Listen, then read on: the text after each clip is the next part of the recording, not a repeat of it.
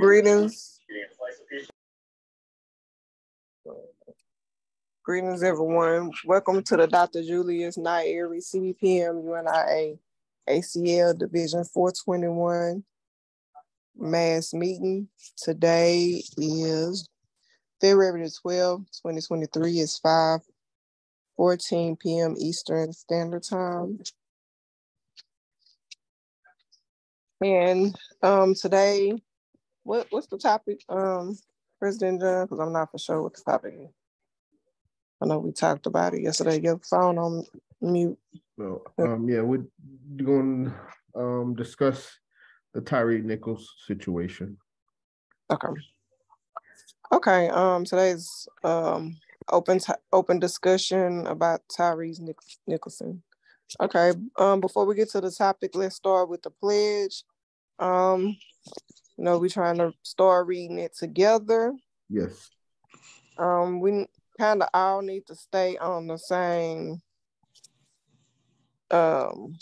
rhythm, as best as possible. All right, I must start. I guess I'll start with the first line and then y'all come in with the second line. Okay. I commit my body, mind, and spirit. To the protect. No, we're gonna read it together. We're gonna read it together, not call and repeat, but read it together. I commit my body, mind, and spirit. I commit my body, mind, and spirit. No. We're reading it together. So everybody read from the thing. Hold on one second, Sister Tania. So we in the past we have read the pledge to the UNIA flag. I need to change this. This is the UNIA flag, not just the RBG flag. We have read it as call and response. We have been made aware that this pledge should be read in unison together. So we're not going to do call and response, but we should be reading it along with Sister Tania. She's going to read the first line by herself, and then we come in on the second line for the protection, defense, and security. Thank you. Okay, I'm about to start. I commit my body, mind, and spirit to the protection, defense, and security of the red, black, and green. I dedicate my life to the redemption of Mother Africa and the liberation of scattered black children. I accept for myself and my descendants the teachings of universal African nationalism. And I promise that our children will be instilled with the purpose and knowledge of themselves as African people.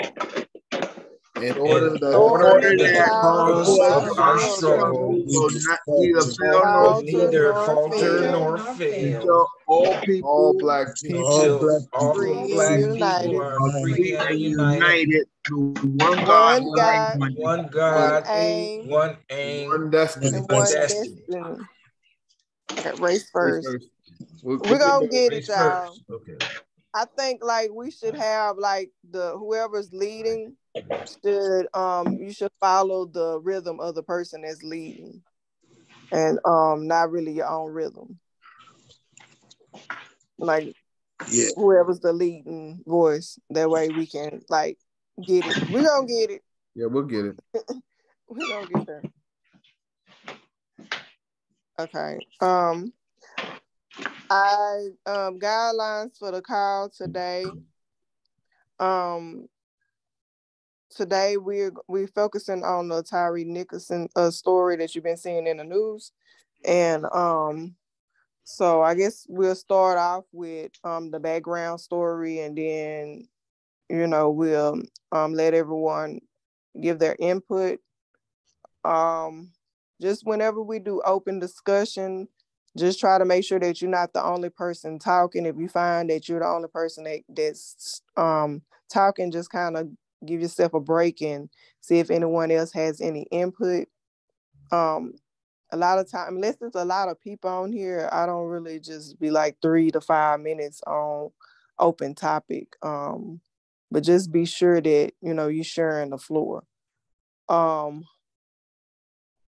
then also, let's keep it respectful. And that's about it. I'm gonna pass it. Thank you, Sister Nia. Well, I guess I need to find out what level of information is everyone aware of the Tyre Nichols situation in Memphis? Yeah. Okay. All right, let me see. I was trying to put this together as far as how to present it. I was struggling with that. Trying to get it in a concise format. Let's see.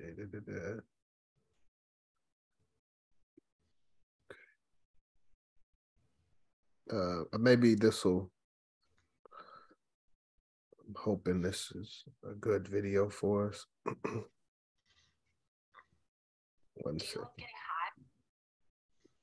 1 second.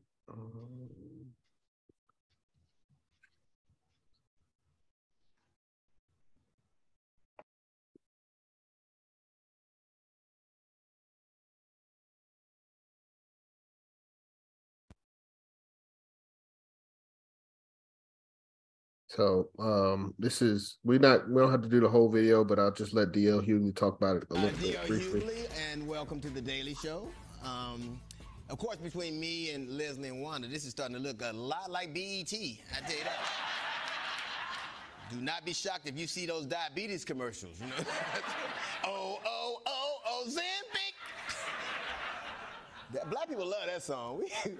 You can have 1 foot, you still dance to that song. You don't even care.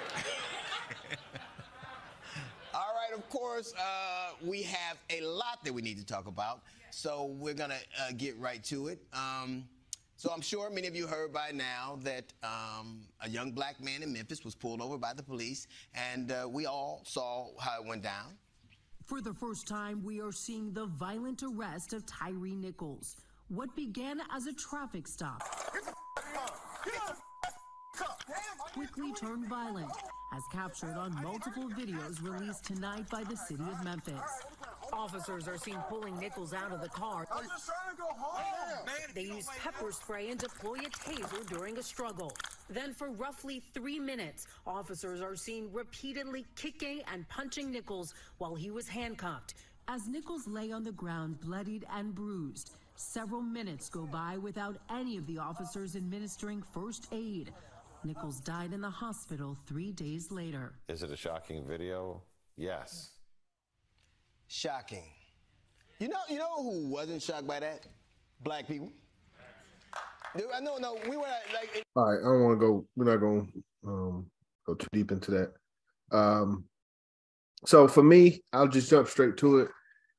Give my assessment, like I told our members on the executive meeting last night. It shows the trajectory of Black America. I'm an engineer. One of the things that we have to do is study statistics. And one way you can determine a trend in statistics is by looking at statistics at least two different points. If you've got 2 points, you can form a line and that will show you the trend. But the 2 points that come to my attention, one would be Tyre Nichols, January 7th, and then the other would be Rodney King, March 3rd, 1991. And after 30 years of what happened to Rodney King in Los Angeles by white police officers. Now, in 2023, you're seeing pretty much an identical image, except the results were worse because they led to death, and they were also caused at the hands not of white officers but of Black officers. So the question that came to mind that Sister Tania brought to our attention yesterday was, can we change the system from within? It seems that that's been the selling point for our people to continue what I see as an integration process. But in order to try to get us to come into their society, some of our people are of the mindset that you can change the system once you get inside. So I just want to open the floor with that. What do we think as Atlanta Division 421 about what happened with Tyree Nichols? You can compare it to other cases, and we even I remember it was just last year we were talking about, it was in the month of July. Where is it at? Here it is. I had brought up this slide, and we were talking about how Peyton Gendron in May was a wake-up call for Black people, and how we need to be aware that these things are happening. These race soldiers are out there, but we've never really considered our people being a part of that system. So I just want to open the floor, and give everybody a chance to give their thoughts on, this situation and how we should address it as a division and as a local government.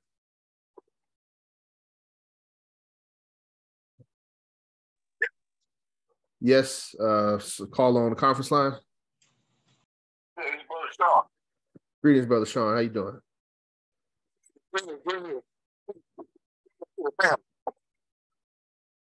Well, what happened to Tyree was a tragedy, yes, true enough. It's always been. The only thing is that we have social care, and we're actually seeing it. We always had these type of melanated people that was working for the enemy. They always been there. This is nothing new. It's just that the way it's being told, the story is being told, that's why some people like, oh man, this is our people. Well, hell, if you look at it, let me say it this way. In the Bible, it says that Judas sold Jesus out for 30 pieces of silver, right? Yeah. But that's all they talk about. But look at it real closely. He told the Roman soldiers that I would kiss him so you'll know who he is. So you mean to tell me, great a man as Jesus was, did nobody know who he was? He had to go point the man out. So in that region, that leads me to believe I've never seen a Black Roman go to white folks. Black people look the same. So Judas and Jesus was the same, as in color or as in appearance. Yeah. So therefore, Judas sold Jesus. That was a Black man selling another Black man out. Yes, sir.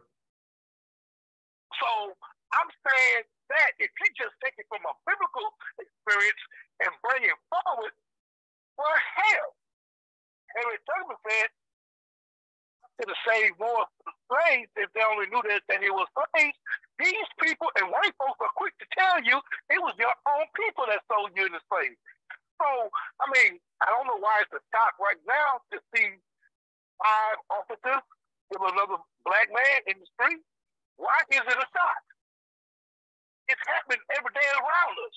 When we don't get involved and deal with the problem, that we have to get rid of some of these Negroes first in order to deal with the problem.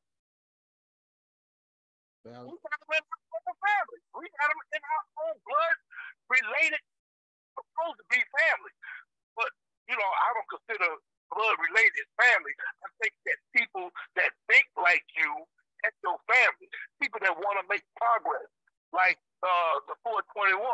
You know, we are all here. I consider us as being all family, even though we're not blood related. Yes. So we have them people around us. I don't know, really don't know, you know, how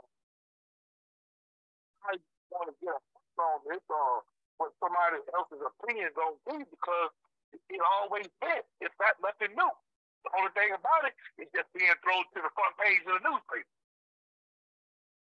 Well, let me just race first. I want to, just so everyone is, the question, I know it's a lot that I said, but the question would be, can we change the system from within, and if not, what's the alternative? Well, if you're not going to change a system that was not designed for you anyway. It's just like you going to somebody else's house trying to take over.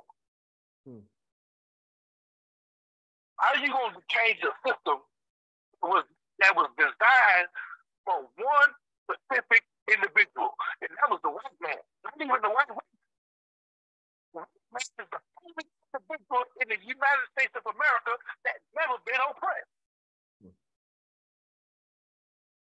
So he the one, if you look at who makes the laws, matter of fact, me get a good idea of what's going on. Look at Mississippi, Jackson, Mississippi. They outline a white community, a red line outline a white community as they did the blacks, and trying to create a separate judicial system to protect white folks and these black people out there. So everything that they have done to oppress black people, they are reversing it now and putting it on white people for protection. It's happening around us. But we want to, hey, baby, what's going on? Pop our fingers, you going to the club tonight? Yeah. We want to pop our fingers. We want to disrespect our women. We ain't worried about the next man. I'm getting mine, you do you. I'm going to do me. That's the way it is. It's sad, but it's real. Understand. Let me, was anyone else that wanted to comment on this topic? Or Raise first. Dr. Shams? Yes. We're used to this type of tragedy appearing in the Caucasian government, military, and police, you know? But racism is not just a color. Actual racism is an idea and thought behavior of action. It is not a color. Racism is all kinds. It's of all kinds, and it's everywhere. Just because these officers happen to be black, that don't mean that they wasn't racist against their own kind. Because in order to enslave us, the Moroccan president of Africa back around the time of 1886, when Noble Drew Ali was born into the world, over there, it was the Moroccan president or prime minister, whatever you want to call him, who gave blacks, Europeans, and Arabs the right to enslave us, saying that we won't do nothing about it. And here it is today. We're not doing much about it. What should be done is that just like that brother died, they should die too. That's Quran. Peace and race first. Understand. I understand, Dr. Shams. I hear you. That is a suggestion. Anyone else? Dr. Yes. Let me go. Wait. Go ahead, sister. Yes, this is Sister Aziza. These officers that put this beating on him, to my understanding, is this a special group of officers that were trained to do this type of combat on what they call uncontrollable prisoners or victims, that they would call out a certain team that would come out and I guess the enforcers. But beyond all of this, I think a lot of this has to start from at home. We've got to teach our children that obey the law, don't run, because if you run, they're going to run after you. And nothing good comes of that. But a lot of this is basically from fear. Everybody's afraid of them because we don't know what's going to happen when we are pulled over. We're at the mercy. Race first. Race first. Thank you, Sister Aziza. That's a great point. And if we have time, I'll go to the course of African philosophy, because Marcus Garvey has some comments in that text about how we should handle our relationship with police. But in essence, Garvey says that the police are supposed to be the public protectors. And, as such, we should have a relationship with them. We should know who they are, and they should know who we are. But yeah, I'll go to that later on and give Garvey's comments. Oh shoot, I had to knock on my computer. So we've got one aspect of, let's call it retaliation, eye for an eye, and then another aspect of respecting police officers and understanding the aspect of fear when it comes to traffic stops. Yes, President John. Attorney Imhotep. Yes. I'm thinking at the time that he got up and ran, that was after they had tased him. And remember, whatever he did, it was a traffic stop. Mm-hmm. And they're saying the Memphis police chief is saying there's no evidence of a traffic violation. Interesting. Okay, yeah. And the officers, it's seen on one of the body cams at the stop, taking him and grabbing him by his shirt and jerking him out of his car. And now, who of us have ever, and the brother says on the tape, I didn't do anything. I didn't do anything. And who of us have been grabbed by a police officer and dragged out of the car when you haven't done anything and you're tased? And this, one of the particular body cams videos is from a white officer who is the first one, it looks like, that tased the brother, who hadn't done anything. Right? And so they had him down on the ground, and I haven't seen that body cam as to what they did to him, other than tasing him, but he was encircled, I've seen one. It looks like he was encircled, and somehow they let him get up and run. That's my taking. When the video, the photo you have on the screen there, that's the second location that I believe. Yes. Okay. Okay. Yeah, that's the second location after they caught up with him. But and I'm thinking at the first location, he was also encircled, and these officers know you ain't gonna get up and be able to run.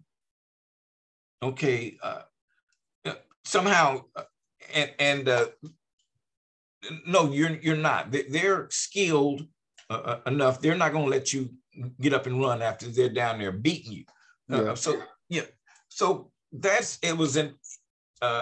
I've spoken to or heard some brothers who've been stopped saying that is an understandable reaction, for the beating he was taking there at that first location for doing nothing. He hadn't done anything. Okay, and so he was getting up. He wasn't too far from home. They said 100 yards away, he was running home. And when they was beating him at this second location, he was yelling for his mother, anybody to try to, get there. So I'm saying it's understandable.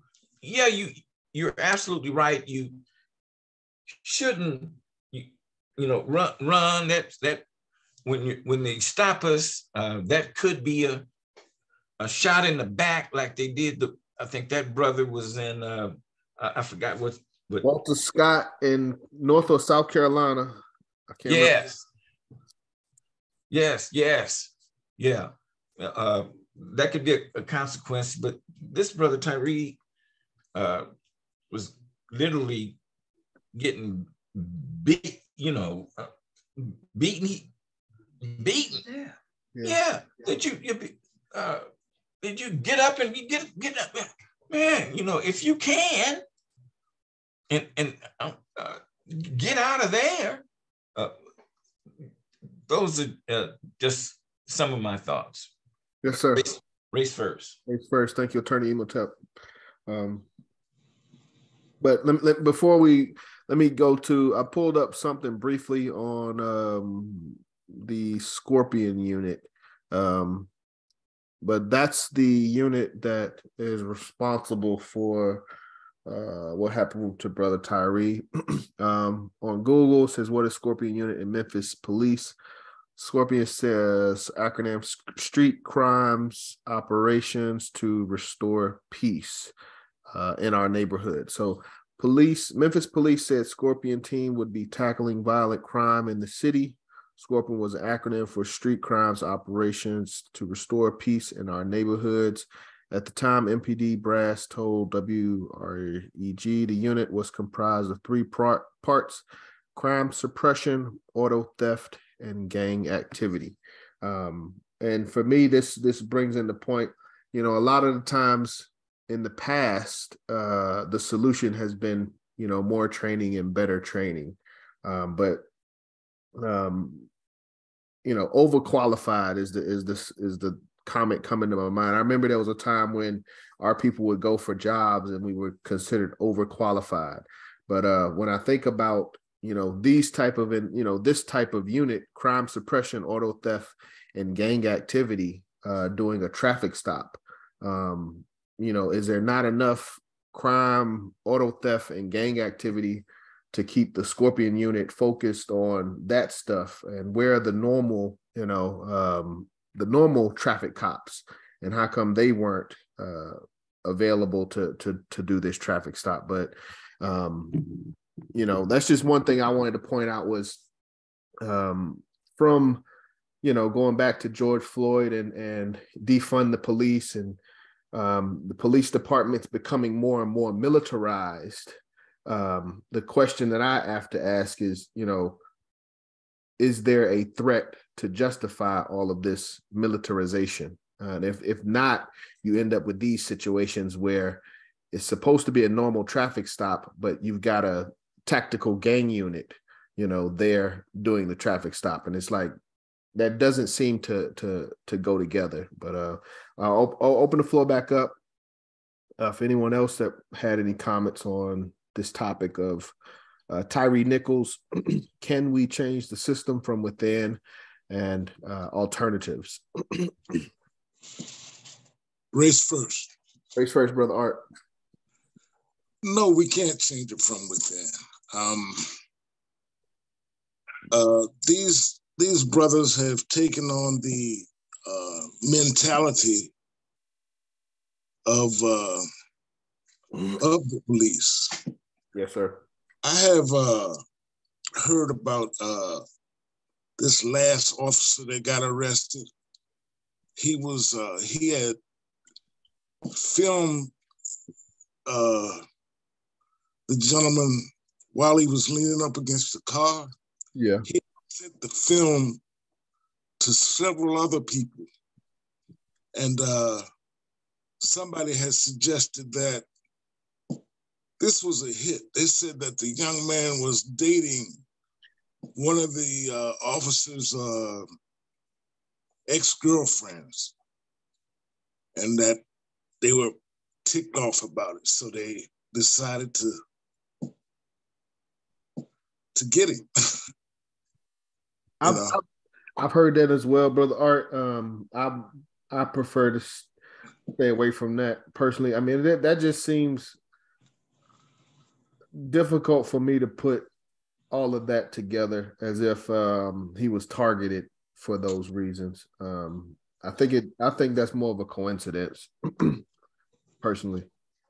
Yeah, I think more will come out later on if it is, you know, but I just want to throw that out there. But no, you can't change it from within. It's too deep in people's souls, man. The only way to do that, man, is we got to control our own neighborhoods. We can't just let them come in and do what they want to do. Absolutely.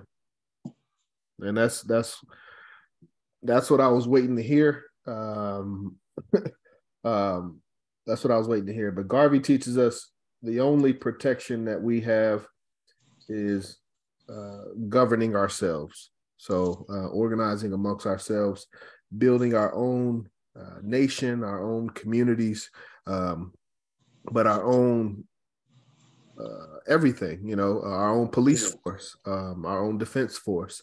One of the things that, the reason why I agree with Brother Art is, as we come into this call tonight, one of the first things that we do is it's a ritual that makes this space sacred.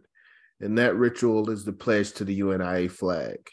But that is us declaring our allegiance. Now, on the flip side, these officers, judges, lawyers, anyone that is a part of the United States system pledges their allegiance to the United States system on a regular basis. I don't know if it's daily or what, but the patches, the flags, the insignias, the things that they represent have nothing to do with Pan-Africanism. So these individuals are, they are proudly a part of the system. This may be a bad analogy, but this is the analogy that's in my head. If United States was designed to be, as a system, and let's just say, for example, a lawnmower, a system has a specific purpose. A lawnmower's purpose would be to cut grass. So you as an individual may think that, if you come in and you take the highest position, a position of leadership, president or whatever, that's almost like changing out the engine. You are the critical, vital component. You went from a 200 horsepower engine to a 600 horsepower engine. But at the end of the day, you're still attached to this system. And all you have done is made this lawnmower or the United States system more effective at cutting grass, and we know when we look at the history of police and the slave catchers, that is how this system was designed. That is the foundation. And that is what the system, in my opinion, is still functioning to do. So no matter who you are or what your mindset is or what you think your abilities are, if you're coming in to this system, you're coming in to make this system more effective in what it was already designed to do. So that's what I look for when I look at our people, is where does our allegiance lie? And that's why our pledge to our UNIA flag is so important. We've been indoctrinated to know the pledge to the United States flag. If the song comes on and people start, standing up, putting their hand on their chest, we unconsciously stand up, take our hats off, put our hand across the chest. And, we may not say the words out loud, but you know it in your head. Whereas, if a red, black, and green flag was on display, how many of our people could profess their allegiance? So for me, that's where it comes down to. These individuals, in my opinion, are proudly representing this system, and that's what they want to be a part of. So I agree with Brother Art. If you're going into the system, in my opinion, you want to be a part of that system. You're not going in there to change it.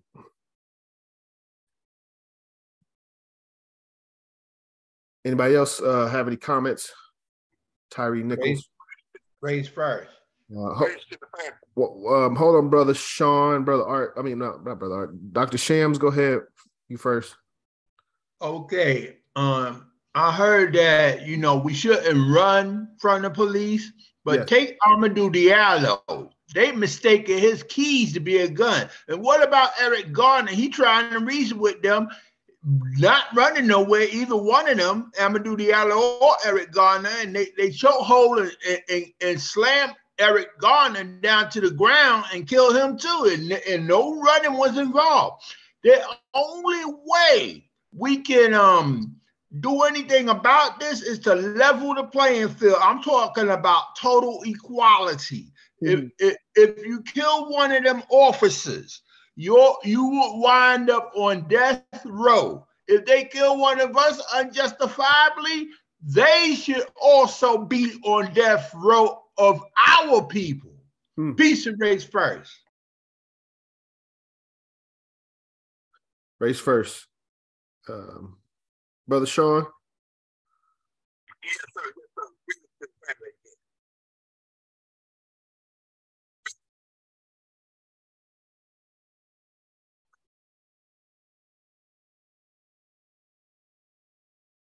With her husband and her infant child. And the sheriff's department in Compton stopped her. There was a gang inside the sheriff's department called the Execution. This is the mayor of Compton now. Mm-hmm. How is it that this is your boss and you don't even know who she is?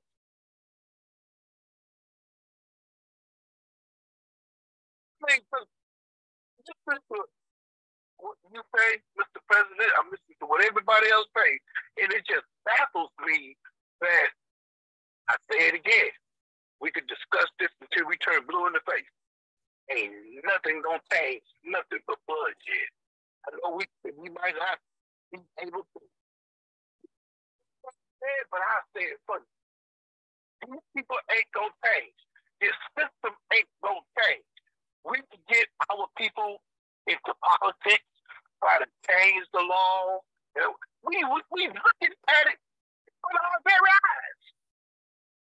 And we sit up there saying, what's going on? We know what's going on. How scared are you to say what's really going on? I'm not, nobody, individually, but I'm talking about us as a people of 40 million plus Black people, melanated people in America. What are we really scared of? We done beg with these people. We done protest peacefully with these people. We done did everything that a human being could do. And what have we accomplished? What have we accomplished? It's just frustrating to just keep rotating the same old thing over and over and over. The record is played out. The needle is broken.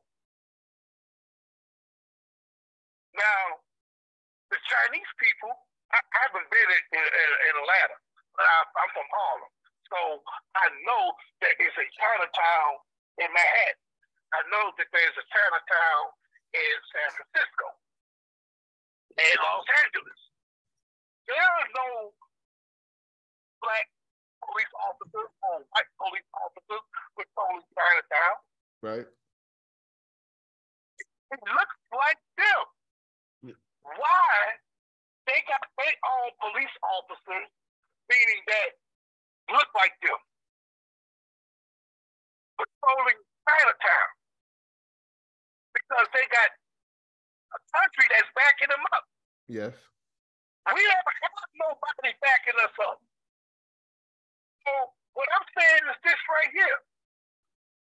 My love for my people, my love for the flag, because I got it tattooed in my left arm. Because daylight. We only have but one life. Where are we going to protect that one life? That's all we have. We ain't got nothing else precious to us. We can't be precious to our children if we're cowards. We can sit there and talk about this all day long. But we need to come up with a strategy to deal with this system, or we're going to have to separate from this system. Yes. We'll have to do choice. Deal with it or to separate. There's nothing else. We see it. It's happening all over America. Tomorrow, it might be another black man get killed. Oh, what we gonna do? We gonna have it in the do? Just throwing it out there. You know, just keep it 100. You know, not being pacified, watering down. You know, how we gonna deal with the system itself? That's what we need to be talking about. How we gonna deal with the system itself, or to separate? Because even after a while, Martin Luther King got tired when he said, boycott Coca-Cola and blah, blah, blah, blah. Next 2 days or 3 days, he's digging their pocket. So he stopped their money. This is America is a corporation. And I think President Woodrow Wilson sold America, turned it into a corporation in 1930-something. And I would tell anybody, I believe wholeheartedly that when I go down to the border and look at that wall, and it looks like something to keep King Kong out of the movie, that's how big that wall is. It's not a chain link thing. That wall is big down there. So I think basically, near future, all of us be dead and gone. America is going to be one big hit attention. Because there's already a corporation right now. Race first. Race first. I understand. I guess that leads me to another question of, because we believe the solution is, let me see, not necessarily separation or integration in a pure sense, but it's doing for ourselves. So even if for those that wish to stay here, we should have something of our own that we control, like Chinatowns and things like that. And for those that wish to leave, we have relationships wherever those individuals want to go. So our solution from a Garvey standpoint would be have something of our own, but also organizing. And this goes into the question of organizing. We all, the number one aim of the Universal Negro Improvement Association is all members of our race included into this confraternity called the UNIA. I have been of the opinion of recent years that at least in the beginning, not everyone is going to be in the be part of that body in the beginning. They'll be, over a period of time, eventually we'll have everybody. But my question is, what do we do with our brothers and sisters that have formed an allegiance with the United States more so than with the UNIA? Do we just cut them off and, go without them? I'm not saying we make them enemies or anything like that, but just from an organization standpoint, do we, don't waste time trying to convince them is kind of where I'm going.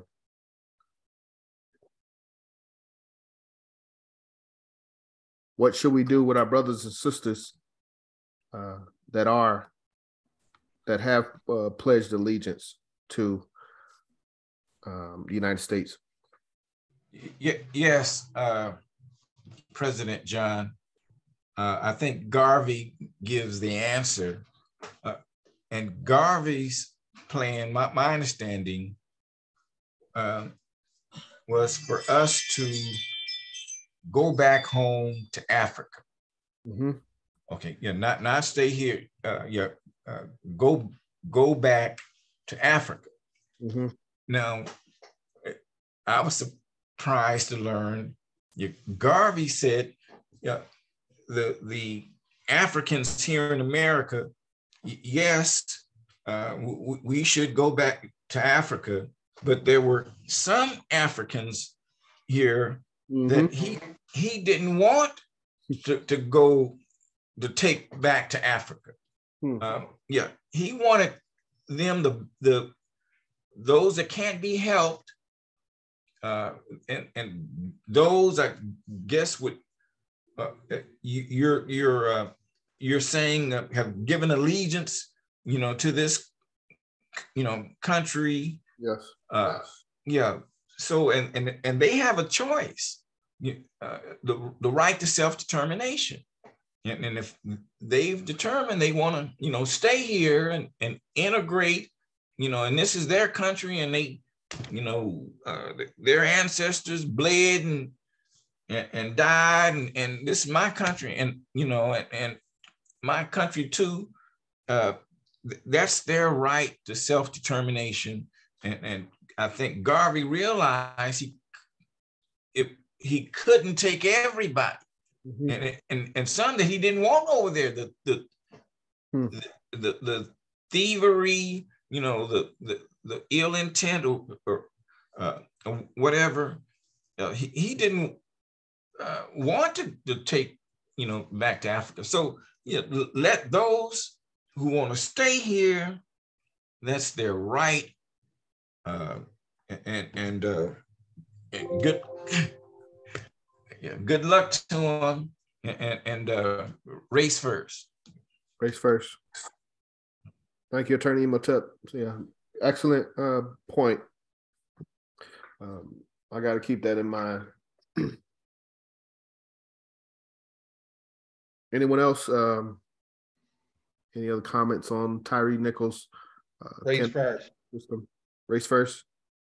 Yes.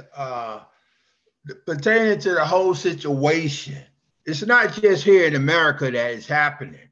It's happening on the continent of the diaspora, Africa as well. The continent of Africa. You have militaries over there that will turn on their own people for the European. Yeah. And remember that whatever we do, we got to recognize people for who they are and what they do. I mean, after all, the revelation, the Holy Bible said that every man should be judged according to his deeds. That's deeds and actions, your behavior. Yes, that's what you be judged upon. Now, if you see a spade, call it a spade, because it took the blacks, Europeans, and Arabs to enslave us. Without that full cooperation from the countries over in the continent of Africa, starting with Morocco, which was at one time the main principal power in Africa. Without that, they would have never been able to do it. Without cooperation from our own people, they would never have been able to do it. But they had the blacks, Europeans, and Arabs, along with Spaniards, French, and the rest of them, you know, to work to put our people into slavery and to make sure we go against each other with Willie Lynch. That's why I have on my website a link called Reverse Willie Lynch. People really need to read that and study what it is, because it might help. Peace and race first. Race first. Thank you, Dr. Shams.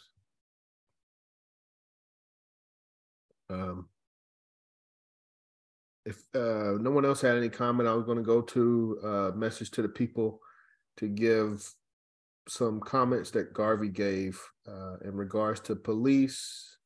And I also go to the lesson on man and talk about, talk about how Garvey advises we prepare for men.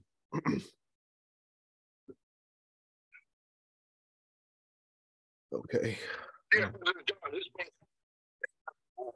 start your reading, I like to take it back off of what that was Dr. Sam. Yes. Was on, wasn't it? Correct. Okay, I would like to say this much right here, like kind of add to what Dr. Sam was saying, was that, you know, on the diaspora, you know, you still where you at. Yes. White folks still white folks, black folks still black folks. But, you know, we kind of like make it dramatic when we see another melanated man kill another melanated man. You know, you have to look at it from the point of view of go to the diaspora, is that, you know, the strongest tribe overtook the weaker tribe. So this is not nothing, like I said, this is not nothing new. This is always been going on. But the only thing about it right now is being televised. And we, you know, as a people, been miseducated intentionally. So when we see stuff like that, it's like a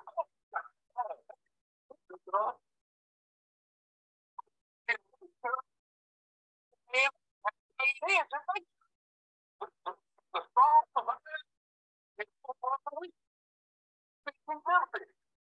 So no matter where you at, if you go back to the caveman days of the Neanderthal, it was the strongest tribe taking over the weaker tribe. You know, the same thing that Kakahula did.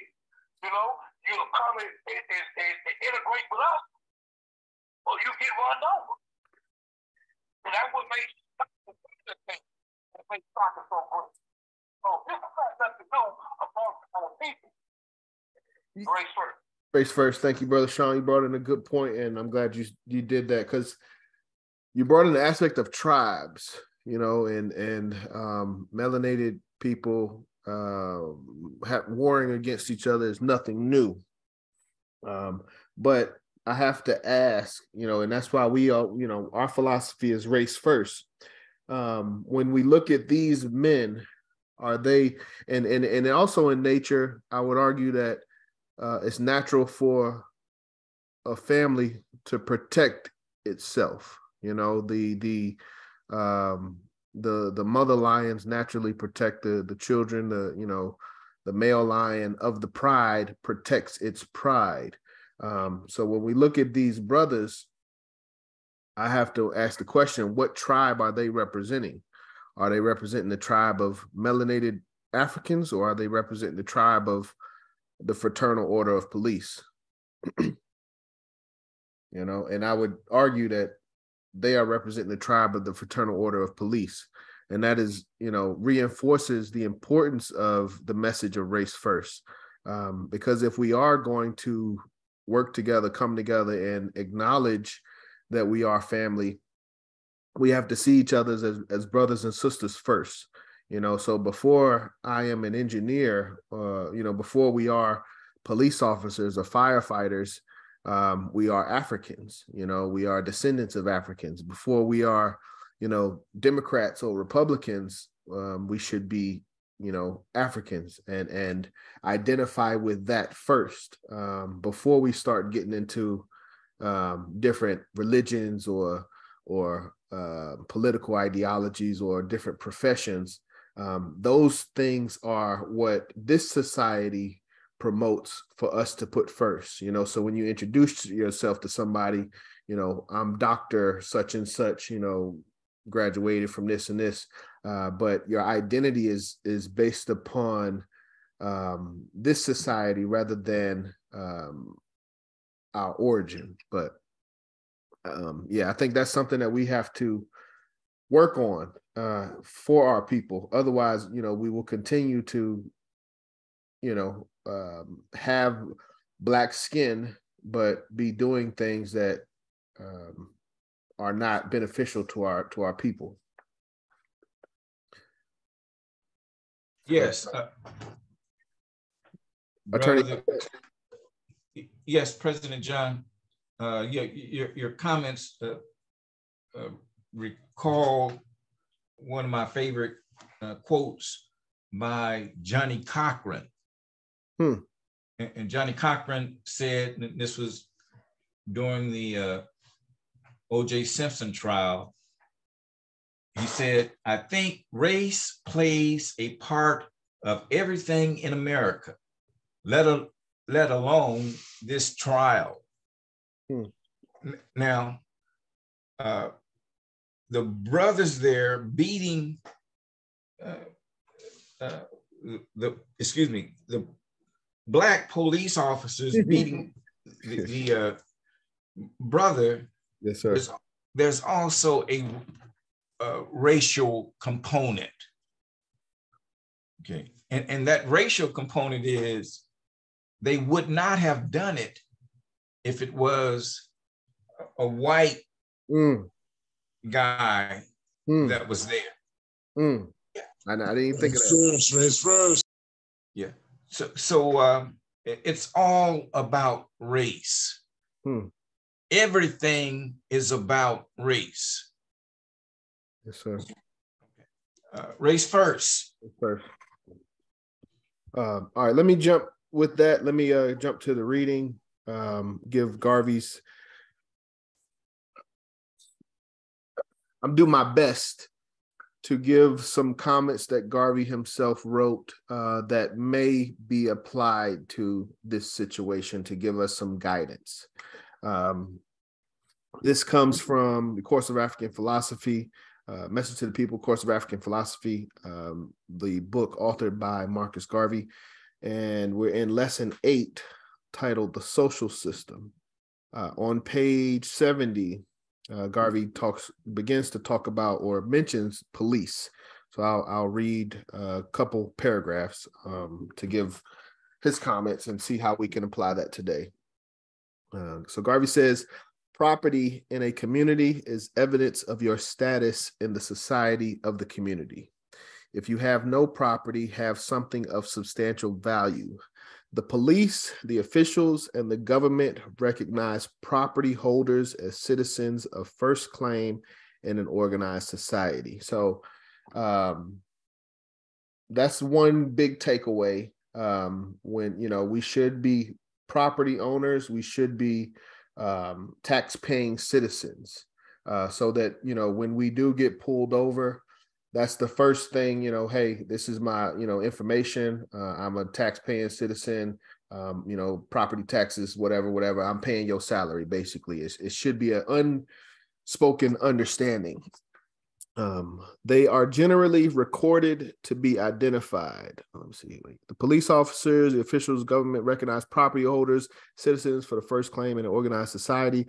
They are generally recorded to be identified. So property owners are recorded to be identified. Therefore, you must teach the people to own property and to be known and recognized members of the community. So that's another thing that would help us. It's not 100% going to save us, but if we are prominent members in the community, you know, tutors, you know, helping out at feeding programs. But if we're, you know, if the police officers are seeing us in the streets, you know, helping them with their work, you know, feeding homeless people, you know, working with people that are addicted, you know, trying to help people financially, we will have a relationship with those officers, such that when we get pulled over, they know us as, oh, y'all are the ones that are, feed the community on the weekend. So we should have a good relationship and a good reputation. That will help us. Continuing, Garvey says, always adopt a friendly attitude towards the police in your community, because the police is that civil body of officials who are supposed, and I always got to highlight when Garvey uses that word, but they're supposed to protect the citizens and see that their rights are not infringed upon. That doesn't mean that that happens all the time, but this is a system. We live in a society. The police force, the fraternal order of the police, is an institution. So that institution has directives, in order, because the police was created by the society. So in addition to, slave catching and things like that, they still have an obligation to hold up, to maintain peace. And we should be in alignment with that. We should want peace as well. So always adopt a friendly attitude towards the police in your community, because the police is that civil body of officials who are supposed to protect the citizens and see that their rights are not infringed upon. So until we as men and women step up and say that, we are going to police our own communities, and if we, and as Garvey also says this, if we don't create our own institutions, so if we're not creating an institution to replace the police department, then by default, we consider the current police department to be superior. That's something that he says. But if you don't, in legality, is silence implies consent. So if you're not objecting to what's going on, if you're not presenting an alternative to what's going on, you basically say that you consent to what's going on. You should always welcome the police. The police are never, and that's, something, this was back in Garvey's time, but this is his position. The police are never the public enemy, but the public protector. It says you should help the police to maintain order, because if the community loses its peace, you will have riots and probably bloodshed. No peaceful citizen wants to be caught in such a dangerous state of public affairs. So those are Garvey's comments, specifically mentioning police and how what they're supposed to do and how we should interact with them. Any questions, comments before I go to next section?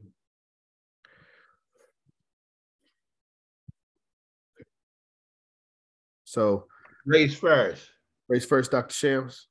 I could see that, that we shouldn't go out and do disorder or anything else. But the thing with that, if we really want to have that, then we're going to need total equal rights all the way across the board. In other words, what happens to one of us happens to them too, especially if we haven't done anything wrong. The brothers, most of the brothers that they have killed and are killing, they have done very little, if not anything wrong. Yes. And if the police want to kill us innocently like that, when they do, just like one of them, they put us on death row, they should go to the death row too and be put to death in front of the people. Yes, peace sir. race. Let's stop that then. Peace race first. Yes. I agree. What we have to understand, as Brother Sean mentioned about China or other nations, the reasons why you don't see these things happening to other nations is because other nations will hold the United States, police system accountable. So when it comes, time for electing, mayors or appointing police chiefs and things like that, these nations will make their voices heard such that they get the results that we want. One of the things that we failed over time is our ability to hold our public officials accountable. And I think that, again, goes back to organization. But yeah, we have to create, that's what the UNIA is partially about, is creating a global body such that whenever any of our people are misrepresented or mistreated, the UNIA becomes the representing body to say that, you know, this is not right. We need to make sure that these individuals are held accountable, you know, but we don't really have that as a race.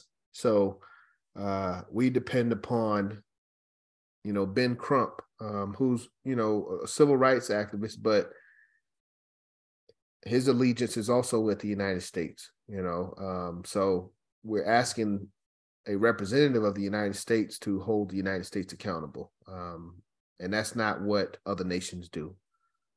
So, all right, let me read a little bit on the lesson on man, because this talks about the expectations of men, what we can expect from them, and you know, why we shouldn't be surprised about their behavior. Lesson 11 says, man, because of his sin, which caused him to have fallen from his high estate of spiritual cleanliness to the level of a creature who acts only for his own satisfaction by the gift of free will, must be regarded as a dangerous creature. When he wants to be good, he can be good. Otherwise, he is generally bad. In dealing with him, you must calculate for his vices and his damnable evils. He is apt to disappoint you at any time. Therefore, you cannot wholly rely on him as an individual. Always try to touch him with the hope of bringing out that which is good, but be ever on your guard to experience the worst that is in him, because he is always in conflict with himself as between good and evil. But he even goes back. Cain slew Abel for his success. Jacob robbed Esau of his birthright. And down through the ages of human history, man has been robbing, exploiting, and murdering man for gain. Therefore, do not completely trust him, but watch him. When he is good, try to keep him good, although he may not always remain good. But in a sense, Garvey teaches us to expect the worst from men. Men and women. So with these brothers, or with these black men in police, with these officers, we should expect the worst from them. You know, and we should find a level of comfort in that. But we should still behave accordingly, but we shouldn't be surprised when they act the way we see them act. But Garvey also offers a solution to our man's nature of potential evil, and that's in education. He says the present system of education is calculated to subjugate the majority and elevate the minority. The system was devised and has been promulgated by agents of the minority. This system was carefully thought out by those who desire to control others for their benefit and to the disadvantage of the others, to the extent that the others would not immediately rise into happiness and enjoyment of life simultaneously and equal with them. So they basically forced an uneven playing field. And as we talk about the system and how the system works, how the system is designed, and you know, and this is that system. It was designed to benefit a few and to subjugate the many. It was never originally intended to make all the people equal at the same time. Even more so, it was not intended to elevate the darker races to the immediate standard of the white races. The minority sprung from the white race to establish the system of education. Therefore, all textbooks, all general literature are colored to suit the particular interests of those who established the system of education and the group they represent, as against the interest of others whom they did not want to immediately elevate to their standard. Let me see, where does he get to? There's limited amounts of education.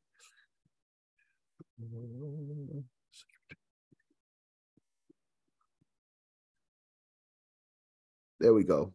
Therefore, it is necessary for the Negro to be additionally educated or re-educated after he has imbibed the present system of education. So when we talk about these officers are products of the American education system. They are products of the Memphis Police Department training system. And until we re-educate, or until they go through a process of re-education, we shouldn't expect anything else from them. The best way to educate him racially, the best way to do this is to educate him racially in the home, meeting hall, or his own club. So individuals should be doing this in our homes, and we should be doing this like we're doing right now in meetings and clubs and things like this. And as we can all see, the numbers of our people that pursue this type of education is very low. So the ones that have acquired that type of education is even lower. Let me see, where he will be put under the closest scrutiny and analysis of what appears to be education. So hold on, the best way to do this is to educate him racially in his home, meeting hall, or his own club, where he will be put under the closest scrutiny and analysis of what appears to be education as coming from other people. So we have to come into these type of spaces where we can be questioned on this education that we've been given. You know, if somebody says that they have a doctorate in philosophy, you know, okay, so, you know, where'd you get that doctorate? What type of philosophers have you studied? You know, what's the origin? What did you learn was the origin of philosophy? Is it Greece or is it Africa? You know, and that's where we start to re-educate our people under the closest scrutiny or analysis of what appears to be education as coming from other people, because their system of education may not completely fit into the Negro's ideas of his own preservation. I'll stop there, but Garvey wrote this book, Garvey created this text, this course in 1937. It was published in 1985. These suggestions and lessons, they still apply. We're in 2023. We're talking about a brother being unjustly killed by the police. And I can say that everything that I just read applies and can be used, could have been used to prevent this situation. And I'll say that it can be used to prevent this in the future. But those are my thoughts. I'm gonna get off soapbox and open the floor, questions, comments, and then we'll go into member share before we close out.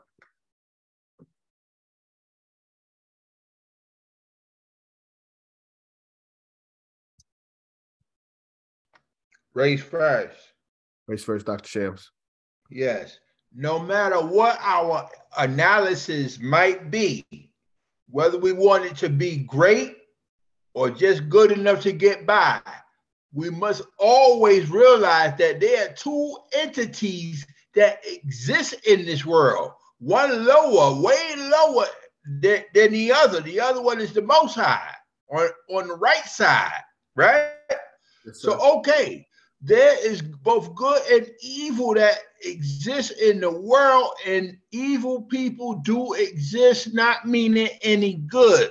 Once we understand that, we can begin to work on things, but we need to stop looking at our people as being all angels, because there is a such thing as a black devil and black neo-Nazis as well, because that's who influence them to do these type things. The neo-Nazi movement, the black ones especially. Peace and race first. Race first. Thank you, Dr. Shams. Yes, you are absolutely correct. In going through Garvey's teachings, he does, because he uses the Bible as a foundation. So I would agree, the battle it's not a racial battle. It is a spiritual battle between good and evil.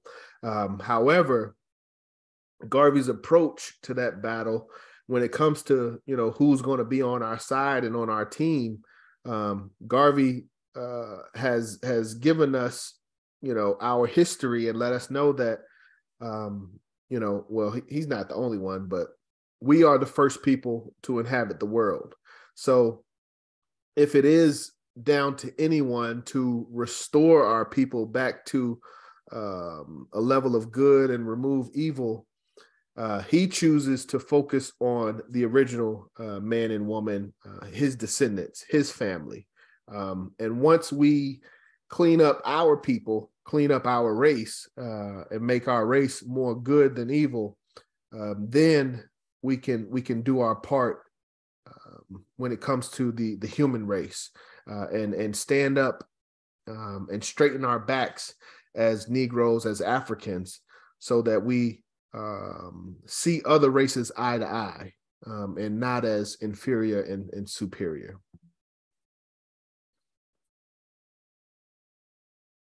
Anyone else before we go to member share? All right. Briefly, before we go to member share, let me see. Let me find. Just want to remind everyone to pay dues. So I'm gonna just do this briefly because we record this. So it's not just for y'all, but for individuals that see the video later. But yes, we need everyone to pay their dues. That's what this is about, organization. We come together, we say, we believe in these ideals, we believe in these principles. We want to work together to achieve these goals, and we want to, be leaders and officers in the movement. That's the first step. Second step is making that financial commitment, creating this cooperative economic structure, and combining our resources. We don't ask for a lot. It's $3 a month, $46 a year for active members, and a $10 joining fee. So $56 for your first year. But we gotta be serious about this. If we as a people, if we as leaders, if we as adults, supposedly we've been studying this information for 20 and 30 years.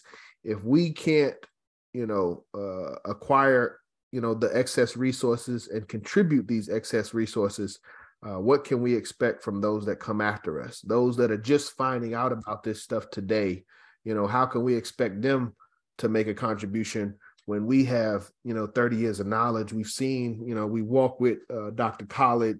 We've studied the teachings of Malcolm X, Marcus Garvey for over 100 years, and we aren't contributing. So let's not be hypocritical. And I'm just encouraging everyone, and you will want to, we're going to get to the point where, I'm not going to have to ask people no more. And I just want everyone to take advantage of this time and this space of being one of the first, well, not one of the first, but before we get big, being one of the day ones, one of the original contributors, and doing it for the right reasons and not because it's popular. So make sure everyone pays your dues. Go ahead and pay your dues for the year, knock it out.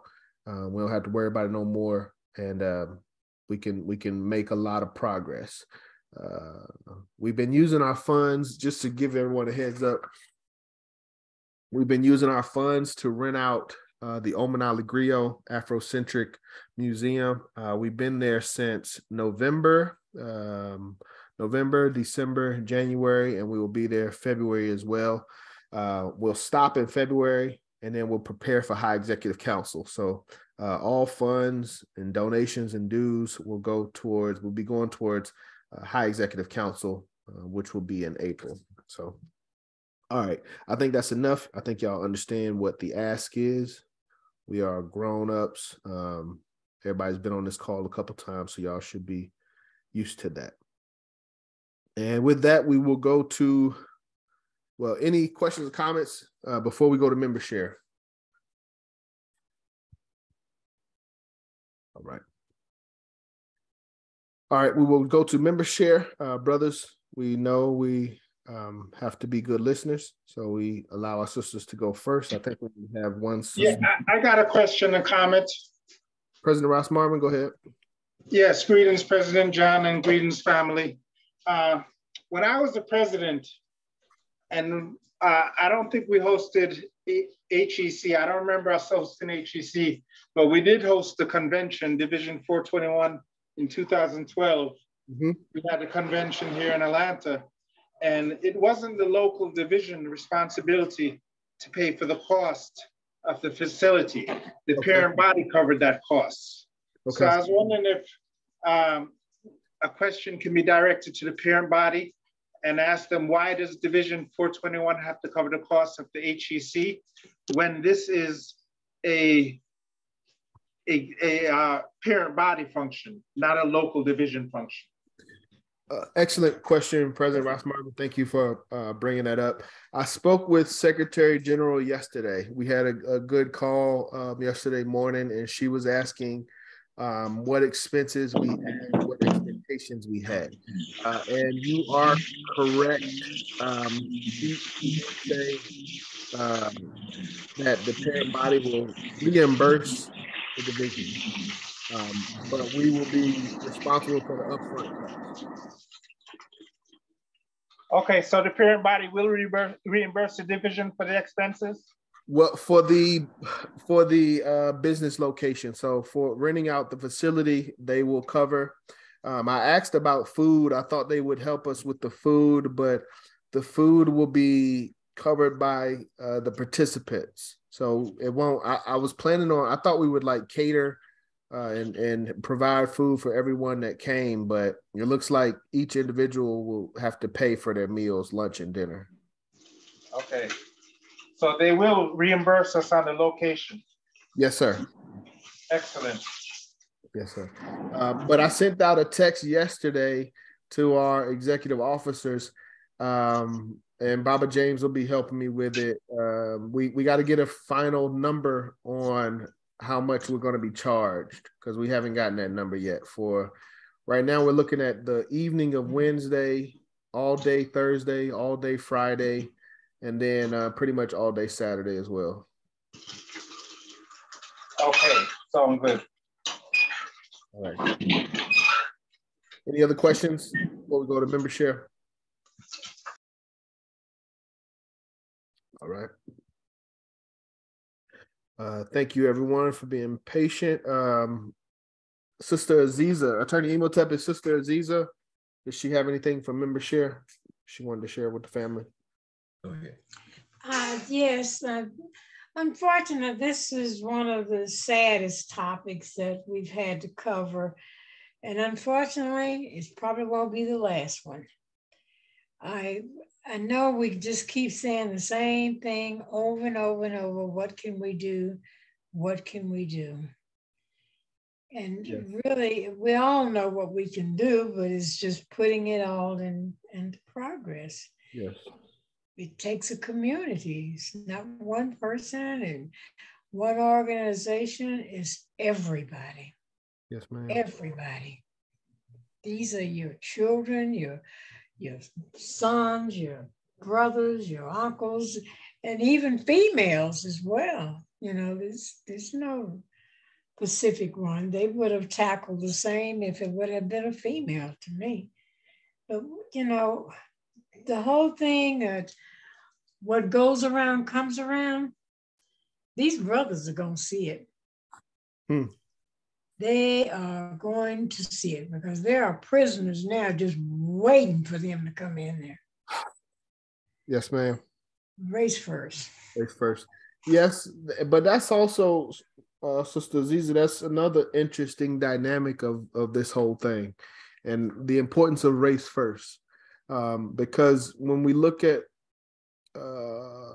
Rodney King's situation versus Tyree Nichols, the Rodney King officers were acquitted, I believe is the right word, but they weren't charged. You know, the white officers that beat up a black man in 1991 were not charged. And then the black officers that beat up and kill a black man in 2023, they are charged. So I do think that they need to be held accountable and punished for their crimes. But, you know, it's more black people, you know, being punished is only thing. And it hurts that the cops that beat up Rodney King were not held accountable. Thank you, Sister Aziza. Were there any other sisters on the call before we go to our brothers? Any other sisters before we go to our brothers? All right. When we want to go through our brothers. I want to hit our officers and elders first. Let me see. Then bring in Attorney Imhotep. Greetings, Attorney Imhotep. Greetings, President John. A couple of things. Now, with regards to the white officers beating Rodney King, they were charged with federal offenses. And they were found not guilty. Yeah, and that's when they had the riots. Yeah, the rebellion. Got you. I like that. Yes. As a result, those not guilty verdicts. Right. Yeah, and that incident on the streets of LA, they were yelling. I saw a videotape. They were yelling, "Africans unite!" It wasn't African Americans unite. They were saying, "Africans unite," and that was there during the LA rebellion. I think that was I may be mistaken, 91, 92. You absolutely right. So yeah, he was beat in 91, but the outbreaks didn't happen until 92. So that was, you're absolutely correct. Excellent point. April and May of 92. Yeah, we didn't tear up the streets when the video came out, but when the court ruling was made and the officers were deemed not guilty, that's when people took to the street. So excellent point, Attorney.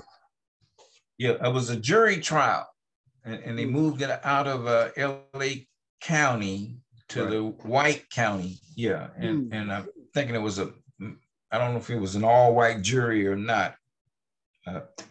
Found the officers not guilty. Another point I wanted to make, there's lawsuits being initiated across the country, and I got a brief statement here from this book called How Toxic is Black Hair Care? And it reads, hair relaxers are used to straighten the natural curl pattern in the hair. However, most hair relaxers contain toxic chemicals, such as formaldehyde, metals, phospholites, and parabens, which are associated with a higher risk of cancer, particularly hormone-sensitive ones. Manufacturers generate upwards of $700 million in sales for hair relaxers in 2021 alone. Yet manufacturers fail to warn women about the chemical dangers in hair relaxers, despite studies dating back to 2011 that identified this risk. It's known in the industry that hair relaxers are used by the Black community more than by any other race.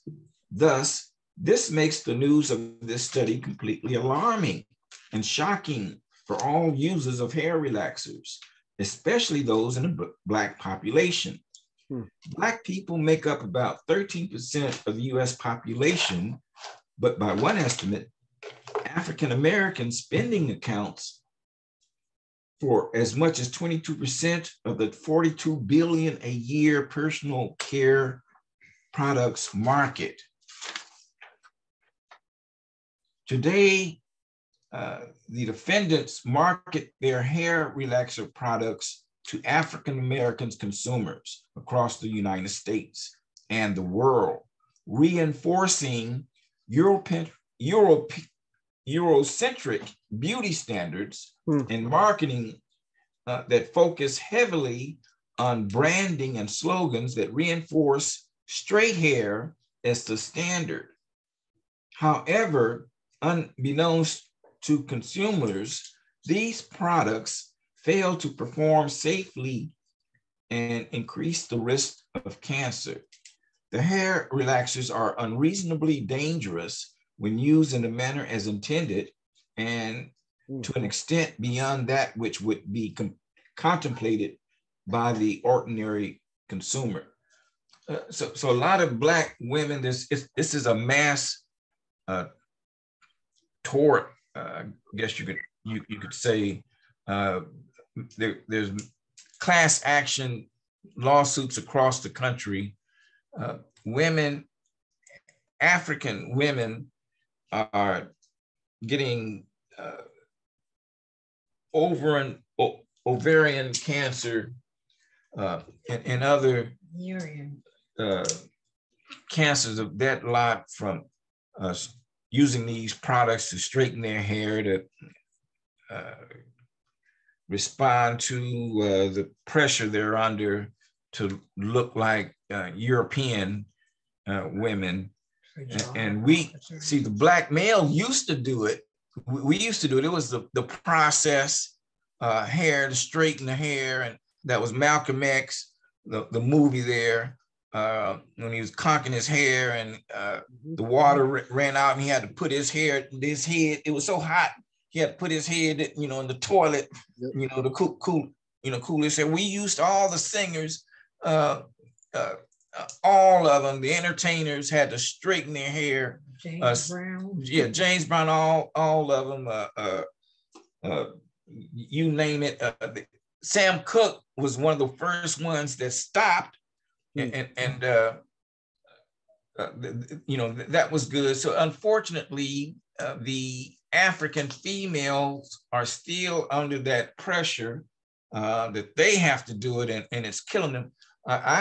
Back in the day, I thought it was thyroid cancer they were getting from straightening their hair, and Dick Gregory used to talk about that, but now it looks like the chemicals they're using, apparently it looks like it's even worse, that you're getting reproductive cancer problems there.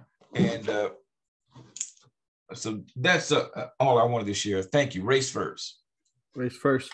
Thank you, Attorney Motep. Yeah, you said something caught my attention. You said it's dangerous when used as intended. That threw me off. I thought you were going to say it's dangerous when used incorrectly. But again, going back to systems and how things are designed, and the purpose for things, when used as intended, when used as it's designed, when following the instructions, this product is dangerous to the user. But again, you also mentioned Eurocentric. I think that's another battle that Garvey speaks about when it comes to the mindset of our people, the hearts of our people. It's a battle of Eurocentric versus Afrocentric. Will we consider the Afrocentric beauty standards to be ideal, or are we pursuing Eurocentric beauty standards? And that's the same not only for beauty, but character, ethics, morals. Are we following the European or Eurocentric standard for these ideals, or are we seeking the highest Afrocentric ideals? Thank you, Attorney Imhotep. Next. Excuse me, President John. I just want to say something about the hair that we're purchasing now, the weaves. Yes. And the eyelashes that look like, windshield wipers. And, the people that are benefiting from this are the Asians. Oh, yeah. We're not making no money off of this. We spent a fortune giving our money to the Asians. We don't have anything going for us, not anything. And you see these women with purple hair that's all the way down to the ankles, you know, I just, who are we trying to pretend to be? Yes. You can't go to no job interview with purple hair and think you're gonna walk out of it. I mean, we're having limitations. You know, I'm not saying that you got to do all of this, but in reason, presentable. Yes. Natural. Race first. Yeah, I remember there was a time when, you know, our women were the beauty standard. You know, the bodies, the tan skin, you know, that's what the other society was pursuing, you know, and now it's like we're copying the copier. You know, they copied us and now we're copying them as they copy us. I don't understand that. But yes, we as far as I was trying to find an article to show how we spend money. But I know that when we talk about, you know, the Black spending power, Black American spending power, I think we're up to 2 trillion now. But we spend, I want to say, I know it's millions at least, but I want to say billions on hair and beauty products. Men, you know, we spend billions on alcohol and tobacco. But, you know, as Sister Aziza said, we're not producing any of these things. So this is us voluntarily empowering other cultures, you know, and nobody's forcing us to do it. Nobody's putting a gun to our head. We're not in chains, but we voluntarily do this. And part of it, Garvey teaches, is due to propaganda and how things are presented and marketed to us.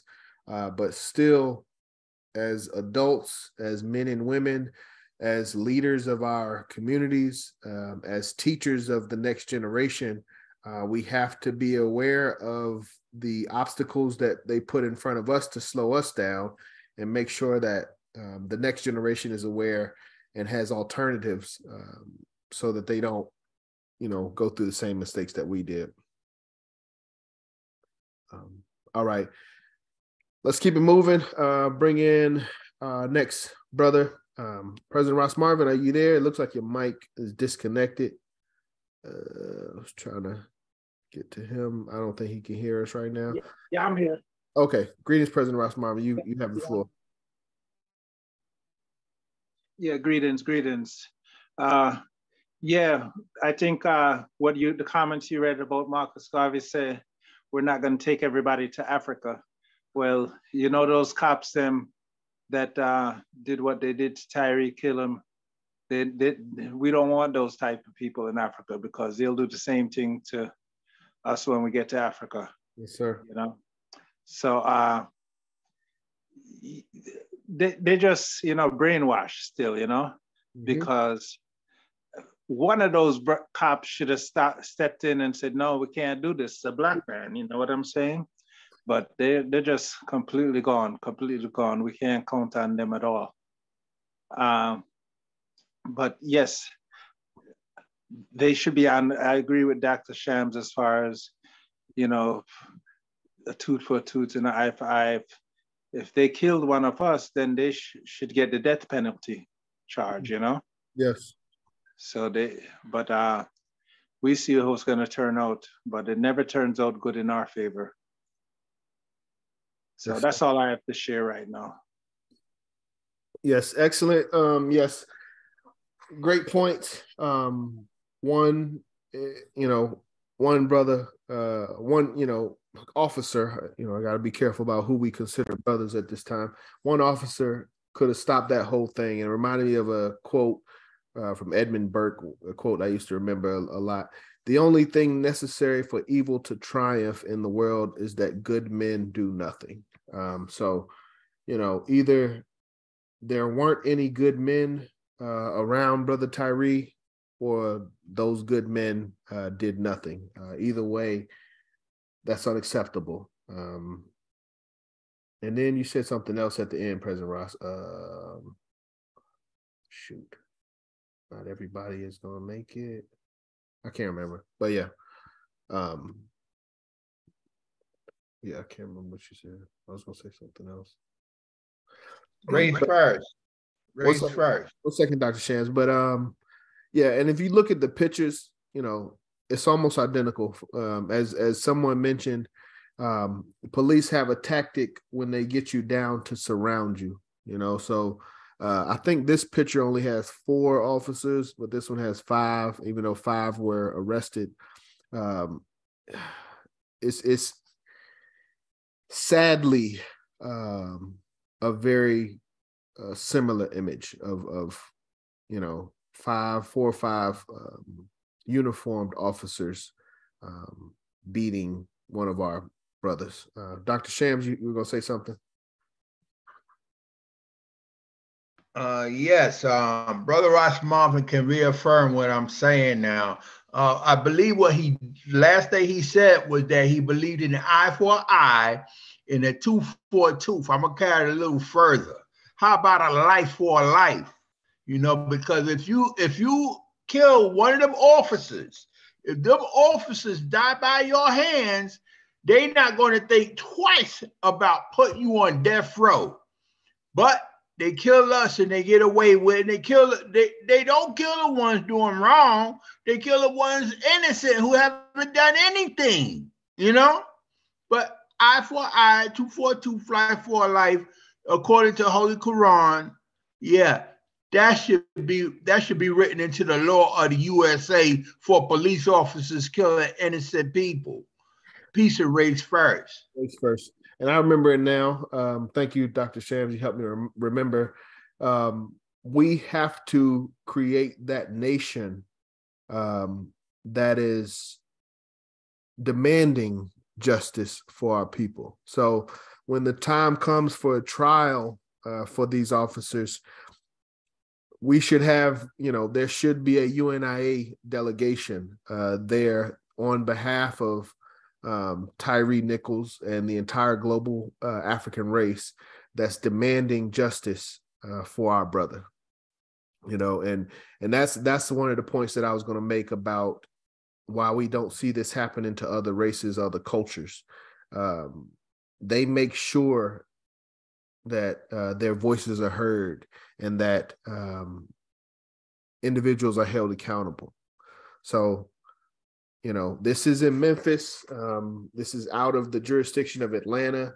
But, you know, we should still be building wherever our people are.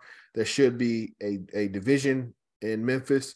If not, there should be some form of a Black organization that can hold the American justice system accountable outside of just being a representative of the American justice system. So, and until we get there, I don't think we'll be respected as people in this land. All right. Next person I want to go to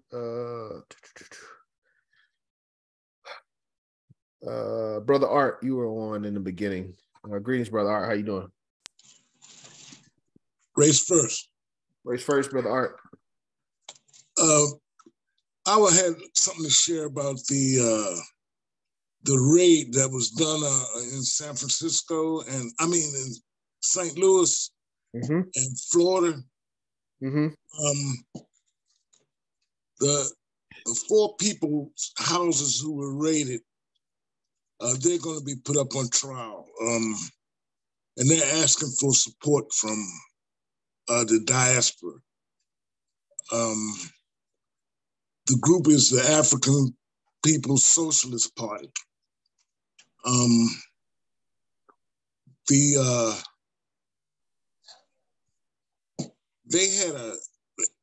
also was in the process of buying a church down in Florida. And last week, the church was set on fire. And outside of the church, they had a UNIA flag, and that was set on fire. So we got to be vigilant, man. They're trying to hit all our organizations. So we got to keep our eyes open, eyes and ears open. Race first. Race first. Thank you, Brother Art. You kind of, you know, that comment about the flag being burned, it pisses me off quite a bit. Particularly one in our pledge to the UNIA flag, commit my body, mind, and spirit to what? The protection, defense, and security of what? Of the red, the black, and the green. And this is, you know, part of the reason why the what did I do with that? I'm sorry. Hold on. Representation of that flag has to be legitimate, because in my opinion, that is I'm trying to get the words right without saying the wrong thing, but that is a declaration of a conflict. If someone does that, and we should have representatives in place, you know, to defend when these things happen. And that's part of the problem, you know, as I said, when we have individuals that go out and wave the flag, represent the flag, but they don't really know how to defend the flag. It makes the legitimate representatives look as though look cowardice, I guess is the best word I can say. But that should be dealt with. That should be dealt with swiftly and justly.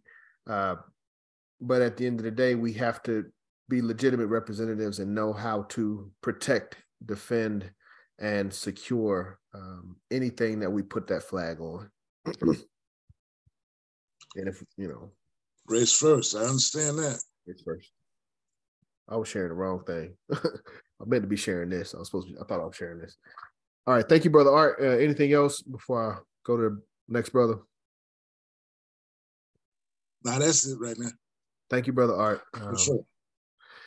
Next brother will bring in our division colonel, Baba James. And Baba James, if you would, we had a Legion call this past Friday. If you could, would you please share with our membership some updates? Obviously nothing too sensitive. I don't think there was anything too sensitive discussed on the call, but please give our members an update on the Legion call, as well as anything you have for member share. Greetings and Race First family. I want to say hello to everybody, and to let you know that as Legion, we have decided on a uniform. Those male members of our UNI division are all currently Legionnaires. Yes, sir. And our uniform currently includes a Dickie top and a Dickie bottom in the color of black. The patches concerning our UNI division are forthcoming, and we will be distributing them once parent body approves all messaging for our patches and such. Yes, sir. I'd also like to let anybody on the call know who wants to be involved in the executive, high executive council meeting, to let us know how you want to help. We need help with food prep. We need help with security. We need help with entertainment. We need help all around. So if you can imagine all of the things that are going to go on for those days, those are all spaces that we need to fill, and we want to do everything we can to make sure our UNIA members from other cities and states are safe. Yes, sir. As always, members who want to communicate beyond our mass meeting, are more than welcome to join the Garvey Heights Worldwide website so that they might be able to use the chat functions and continue our planning for race first circumstance for ourselves and self-determination. You know, this is our opportunity to put those practices in place that make things different. You know, not all of our children grow up knowing that you shouldn't put hands on people that look like you. And only when we start at that particular level and that lesson is learned, by the time they decide to be a police officer, might we have a chance not to have these type of circumstances that plague our society anymore, Black people. Race first. Race first. Thank you, Bob James. Yes. Again, I don't know the solution. I don't know the answer. But leaning on my ancestor, the Right Excellent Marcus Mosiah Garvey, I would have to believe that the solution is somewhere in education. So we have to be building and supporting institutions for education. And with that being said, we are wrapping up our, let me see, I think I got it up here somewhere. We're in the process of wrapping up our officers training. The book that I touched on, Course of African Philosophy, Message to the People. It's going to take education and retraining on several different levels, several different aspects. So financially, mathematics, science, health, diet, all of these things, we need to develop our own education plans for. The officers training is just an overall, what Garvey left behind for the leaders of the UNIA. But this should not be the only form of education that we provide. And I know we're still going to focus on Race First by Tony Martin, Philosophies and Opinions by Marcus Garvey. But again, we've got to expand our training and education to all aspects that affect our people. But if we want to see any change, I know Gandhi's famous for that quote, "Be the change that you want to see in the world." But Garvey's got something, he mentioned something similar to that before Gandhi's time.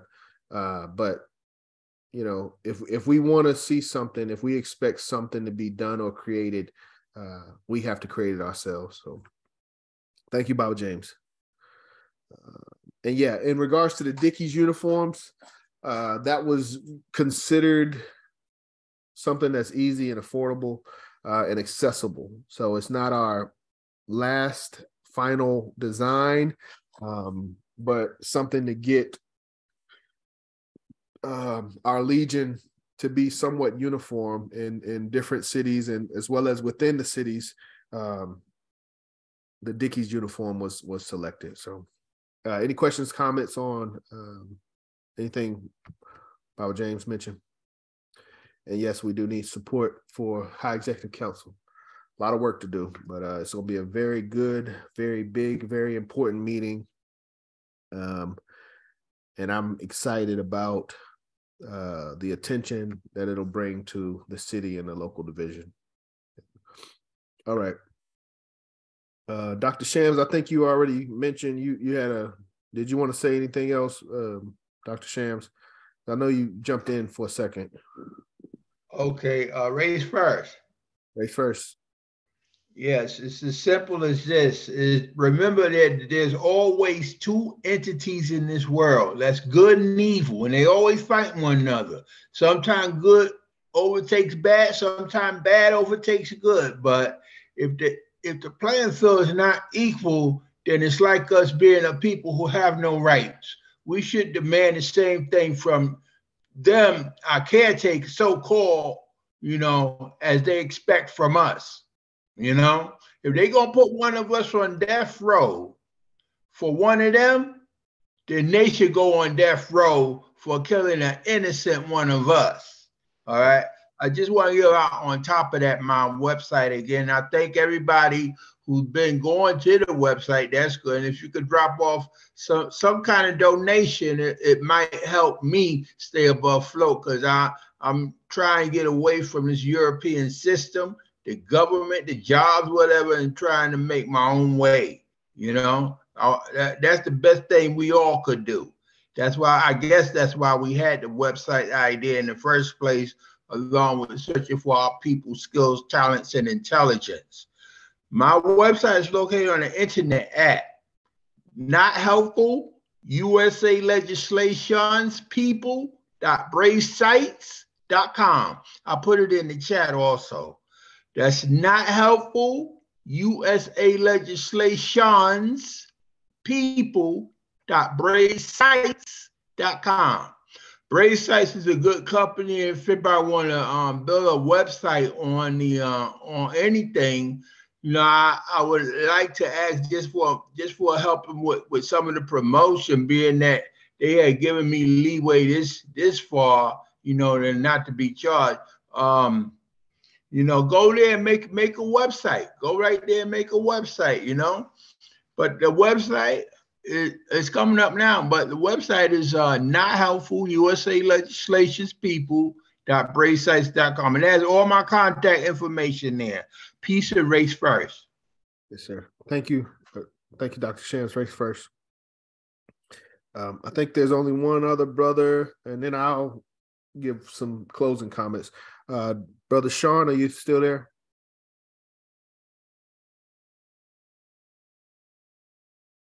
Brother Sean. Was there any other brothers that I missed? Any brothers that I missed? Any sisters that I missed? No sisters, no brother. Okay. Brief closing slide.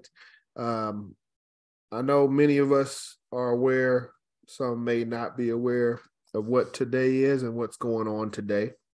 As far as entertainment, it may be a reason as to why we don't. I mean, I think our attendance is actually pretty good.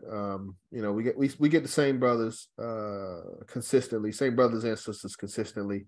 But as far as why we don't have a lot of new members in today, it's there's some things going on in the American entertainment sphere. And one thing that I just want to touch on, again, when we talk about trajectory and the where our people are headed, where our mentality is, where our allegiance is, where our resolve, where is our courage, our determination, our fortitude.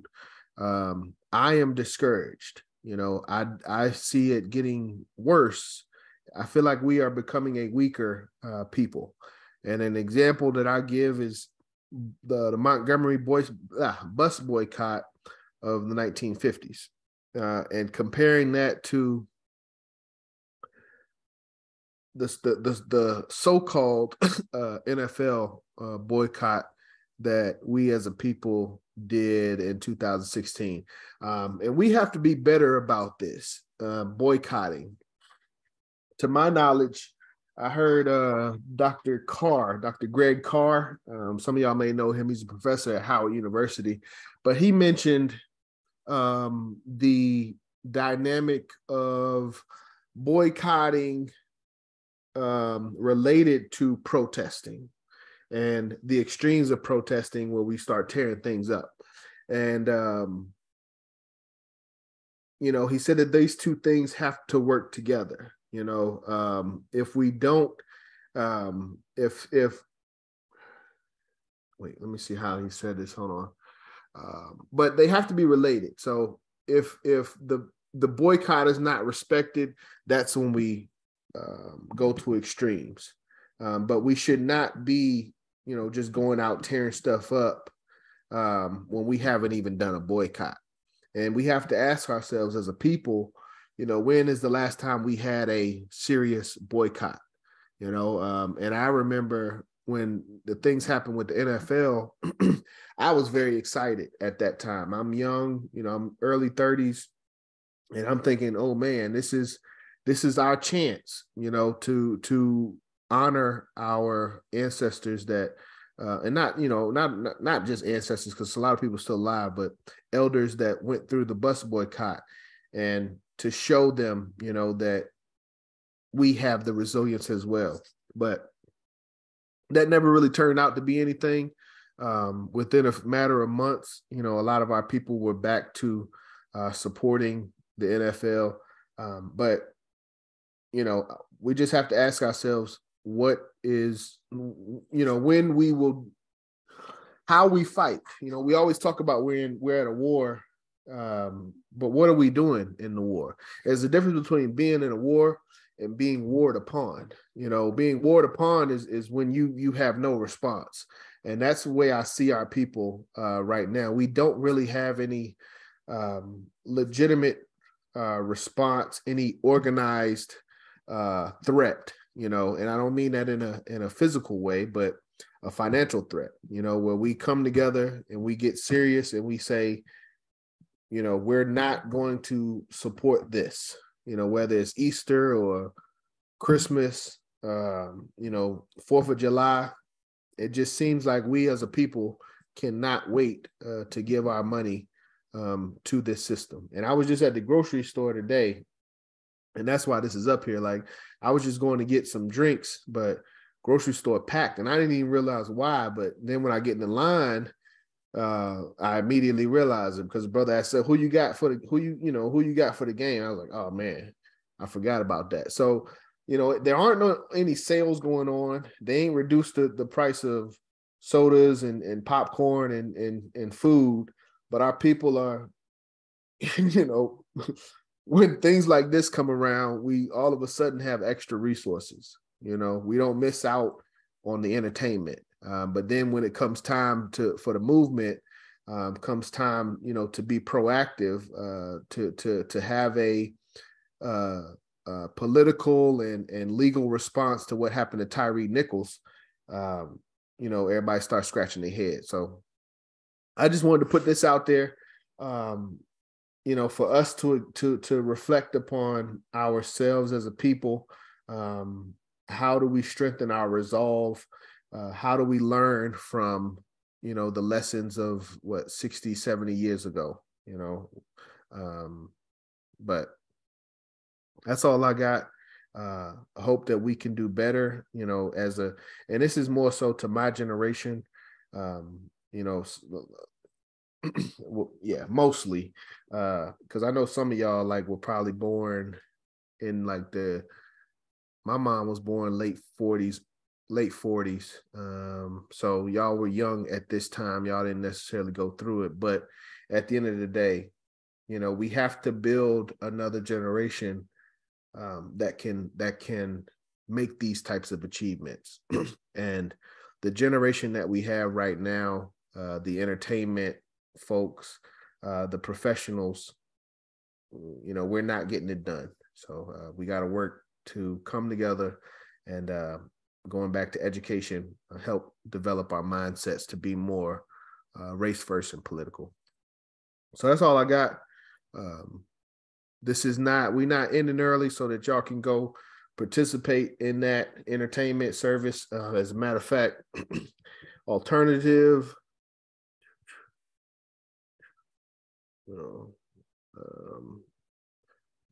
just to keep us busy for the night so we don't have to, come on now, one more time. So we don't have to watch what other people are watching. Check out our YouTube, UNIA-ACL Division 421 YouTube page. We got Message to the People, Course of African Philosophy. And we also got some of our old past mass meetings. So spend a couple hours, support our YouTube, education and training. That's what it's all about. So that's all I got. Any questions or comments in closing? All right. We'll close out. Baba James, would you do the pleasure of closing us out?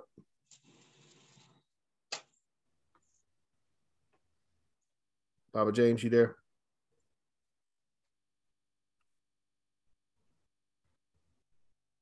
All right. Baba James, you're not there? Okay. I'll close us out. If you would, everyone would come off mute, repeat after me. Put your black fists in the air. One God. One God. One aim. One aim. One destiny. One destiny. Africa. Africa. For the Africans. For the Africans. Those at home. Those at home. And those abroad. And those abroad. Race first, family. Race first. Race first.